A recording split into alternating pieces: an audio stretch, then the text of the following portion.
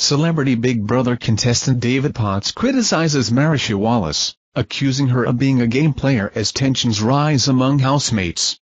In an exclusive clip aired on the show, David presents his case against Marisha during a courtroom-style task, alleging that her actions, particularly in the kissing booth challenge, were driven by a desire to secure her place in the final rather than genuine motives. As David makes his argument, Marisha and other housemates react, with some visibly uncomfortable with the accusations.